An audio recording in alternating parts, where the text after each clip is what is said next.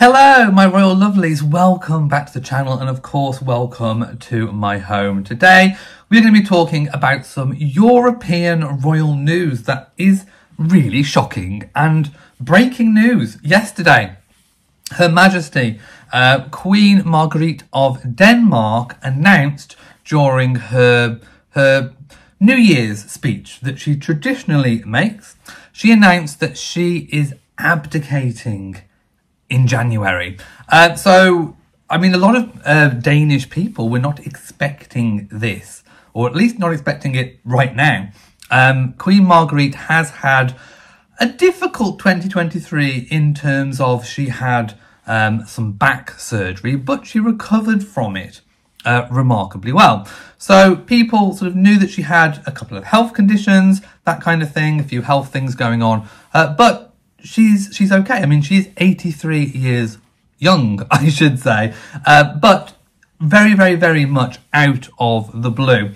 So let's just read and discuss what we know already. And of course, I will link it back to the British royal family and how this may potentially affect British monarchs in the future. So, as I said, during the Queen's New Year's Eve speech, December the 31st, of course, she announced that she will abdicate in favour of her son. And as I mentioned, she's had a few various health conditions over the last few years. So the date that she has chosen to abdicate is January the 14th, 2024. Now that is actually her accession day. So she has been on the throne, well, she will have been on the throne 52 years to the day, obviously following the death of her father, Frederik the Ninth's death. So there has been a kind of schedule, I suppose. The announcement of the abdication was December the 31st. We had a press release from the palace and a press release from the Danish government. On Sunday, January the 14th, this is how it will happen. There will be a Council of State meeting. The Prime Minister will proclaim the change of throne at the Christiansborg Castle. Now, in Denmark, there is not traditionally a coronation. The monarch goes onto the balcony and the Prime Minister, whoever is in charge of the government at the time, kind of announces the change of monarch. So it's not like in Britain where we have the accession and then we have a coronation a year or so after, or in King Charles's case, it was less than a year from when he acceded to the throne. Again, I've heard reports that Danish people are generally, I think, supportive of the Queen's decision to step back. Mainly because I think they see no practical merit in having someone doing the top job, if you like, who maybe feels that it should be handed down. So what I'm going to do now is actually go to the New Year's Eve speech. Right, so I'm not going to read all of it because it is quite a long message, and of course you can watch it in Danish, but I do have the English translation in front of me. So she begins by saying, "Tonight I would like to express a very special thank you. Thank you for the warmth and devotion which I and my family have received throughout many, many years. In 2 weeks' time, I have been Queen of Denmark for 52 years. Such an amount will leave its mark on anybody, also on me. The time takes its toll, and the number of ailments increases. One cannot undertake as much as one managed in the past.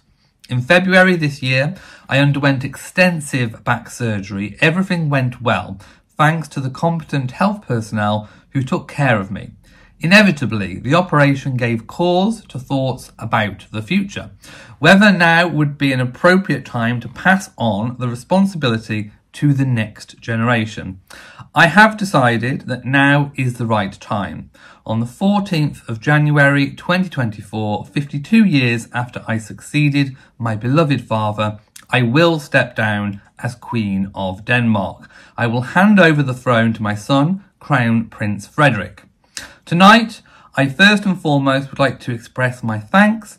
Thank you for the overwhelming warmth of support which I have received during all these years. Thank you to the changing governments with whom the collaboration always has been rewarding.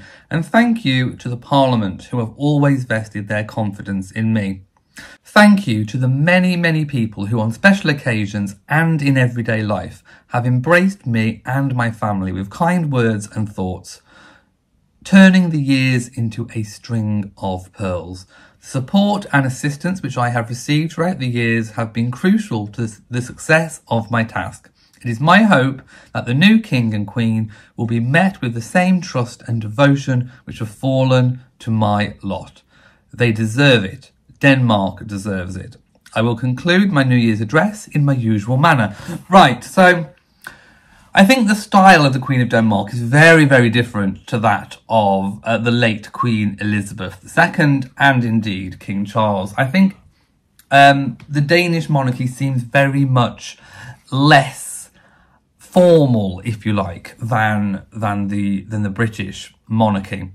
And I think they sort of see no issue with this notion of abdication, which I still think is very much a dirty word when it comes to the British monarchy. I think very much British monarchs see see the throne and the crown, the position of sovereignty, as something that is for life. Therefore, it doesn't matter at what point in life you take it on, that you will effectively die a reigning sovereign. In the UK, we have lots of things in place. We have the Regency Council, the Regency Act, which basically covers most situations where, if a sovereign was incapacitated, absent, i.e. if they were away for a great amount of time, although that doesn't usually happen these days. That kind of harks back to a time when, a sovereign might go to war and they may have, months away, or in the early part of Her Majesty's reign, when they went on foreign tours for 6 months at a time, the late Queen Mother would often act as temporary regent in Her Majesty's absence. So, yes, there are provisions for a monarch not being sound of mind, being absent, or of being too ill to perform duties if the body is too ill. So, in the UK, most circumstances are covered. There is not a provision for old age, however. So, effectively, there is no sort of regency clause, if you like, for retirement. And it looks very much like the Queen of Denmark is opting for a retirement. She's 83 years old and, she wants to enjoy the latter part of her life, free of the encumbrances of being sovereign. I don't think, like I say, that is something that is going to be applicable to the British monarch. I think King Charles III, like his mother, will now pass away as a sovereign. I do not see King Charles III stepping back and abdicating. Abdication is still a dirty word. And although the monarchy survived the abdication of Edward VIII, I think very much that was in part to the fact that, he was basically exiled and almost cut off from the royal family, effectively. And of course, the line of succession did not change. Queen Elizabeth II would always have become monarch, admittedly later than what she did. But the monarchy did survive. But I still think it's just sort of a dirty word, a dirty notion here in the UK. So I can't see, for those of you, hoping that we're going to see a King William and a Queen Catherine anytime soon, that is very, very, in my opinion, unlikely to happen. So yes, I think attitudes to the throne are very, very different with sort of European monarchies as opposed to the British. I think the British see it very much as a role, a duty for life, something, a crown or a throne. The attitude is that a crown or the throne is not something to just be discarded as and when you see fit. And I think the public in Britain sort of expect that of their sovereign. However, that's not to say that it is necessarily the right thing to do. It's just this is the way that we operate here. But abdication is more common around the world, and this is what the Queen of Denmark has chosen to do. And at large, it seems like the Danish public are supportive of such a move. So there will, of course, with any change of monarch, there comes changes of titles and styles. So it is now, at this moment of making the video, unconfirmed what Queen Margrethe will be known as. It has been said that she will retain potentially the style of HM, Her Majesty. But that is kind of unusual, because if we kind of look at what abdication is meaning that you are no longer a monarch, you are no longer a sovereign. So to retain any sort of title or style that includes HM, Her Majesty, would be highly unusual in terms of abdication. I'm not entirely 100% sure what the rules around abdication are in Denmark. But when we look at what happened, for example, in the UK, when Edward VIII abdicated, he was no longer to be referred to as an ex-king.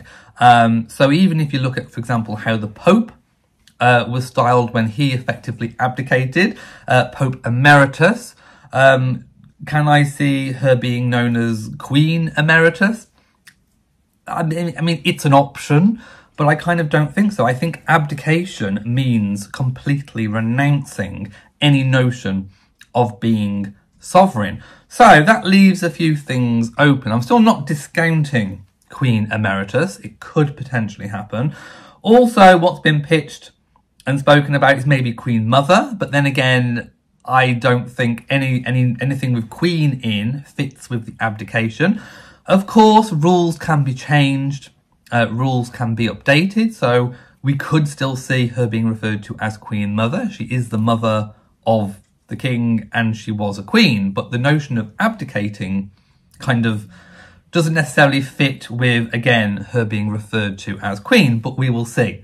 Rules can be changed. She could, of course, go back to being Princess Margrethe of Denmark. I quite like how Henry VII referred to his mother back in Tudor times, because of course she was not a queen in her own right. He referred to her as my lady the king's mother. So maybe she could be known as Princess Margrethe, my lady the king's mother, or something of that notion. So there are of course a few other options as well. That we'll have to wait and see what is decided upon. But at the moment, nothing has been announced. Of course, Crown Prince Frederik will be known as His Majesty the King, and we think Frederick the 10th will be his regnal name. Of course, his wife, Mary, the Crown Princess, will be known as Her Majesty the Queen, Queen Mary. Christian, His Royal Highness Prince Christian, will then become the Crown Prince, Crown Prince Christian. And apparently, I do not think any other styles or titles will change. Now, a little bit about Crown Prince Frederik, soon to be king, and he has hit the headlines in recent months after rumours that the married father of four had an alleged affair. So Frederik, who, with his wife Princess Mary, for 23 years, was spotted enjoying an evening with Genevieve Casanova, that's a name, during which they strolled in the park, went to an art exhibition and had a meal together while watching flamenco. Sounds like a lovely evening, my loves. While the royal household refused to comment on photos of the pair together, Genevieve issued a public statement denying any kind of romantic relationship and called the rumours malicious.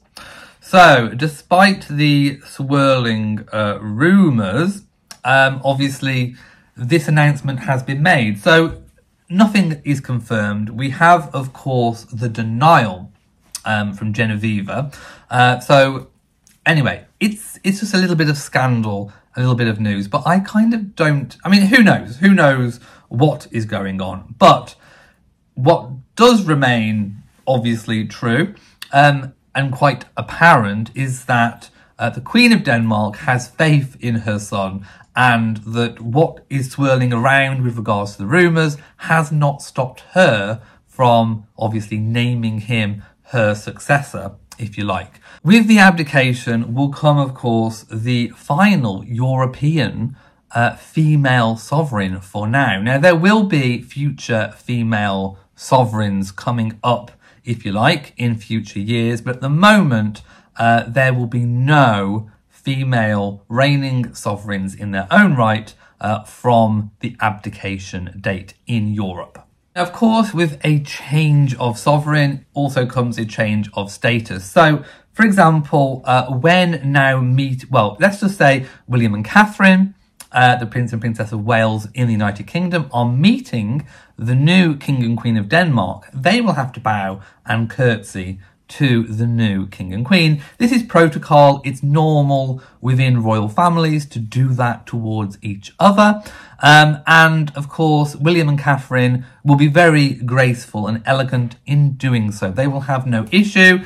There is no slight involved. I've seen it mentioned on Twitter, or X, as it's now known, that there's going to be a big fuss made. No. William and Catherine will take it in their stride. The Prince and Princess of Wales know the score, and they know that one day when they are King and Queen, they will be the equals of Frederik and Mary.